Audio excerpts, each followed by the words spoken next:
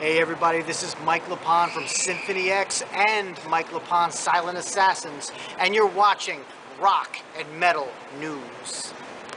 Hey guys, this is Ron from YouTube's Rock and Metal News with a Rock and Metal News update. Gift Giver have stated they will release their new album called White Devil on October the 11th. The single is out tomorrow, September the 13th. Pre-orders are now up. You can check out their official websites for the pre-orders, and there's more information in the link in the description of this video. And you can now take a look at photographs that will appear in the upcoming visual history book of Metallica during their Master of Puppets era at rollingstone.com. They got some advanced pictures set there. The book titled Metallica Back to the Front will be out on September the 13th. You got to check out the link in the description. They have some great pictures from Metallica's early days.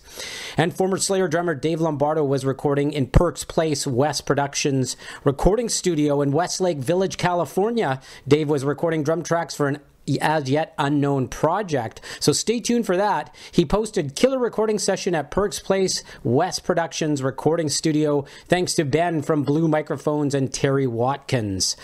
You can check out the pic and some pics and some more information in the link in the description as well. This is Ron from YouTube's Rock and Metal News. Thanks for tuning in.